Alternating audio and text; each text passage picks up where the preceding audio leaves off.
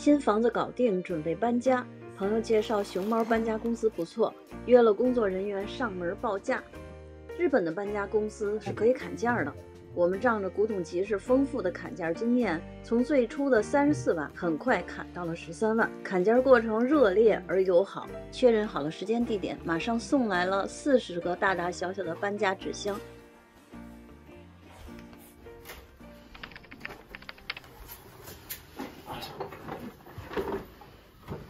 搬家这天，我们征得工作人员同意，全程拍摄了下来。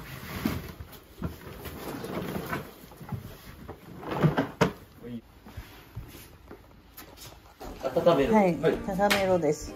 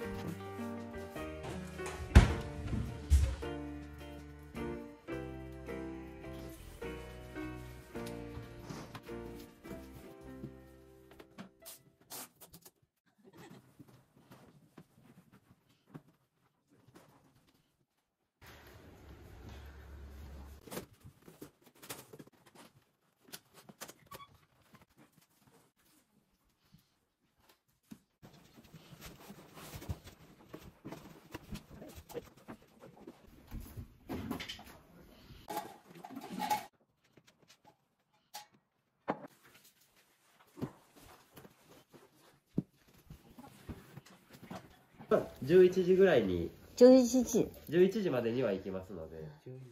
最后再看一眼这房子，我们就要到那边去了，把所有的东西放在那边，这边收拾收拾就要交给房东了。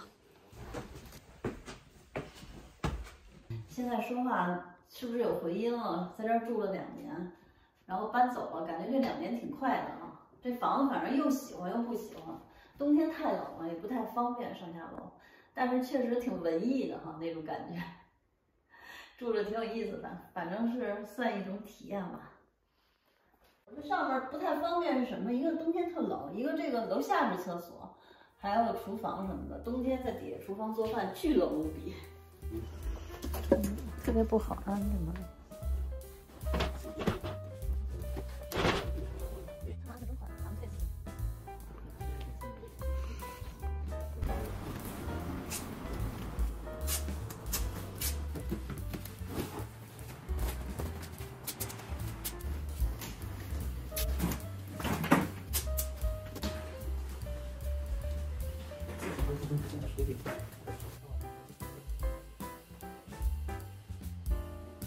よろしいです。はい。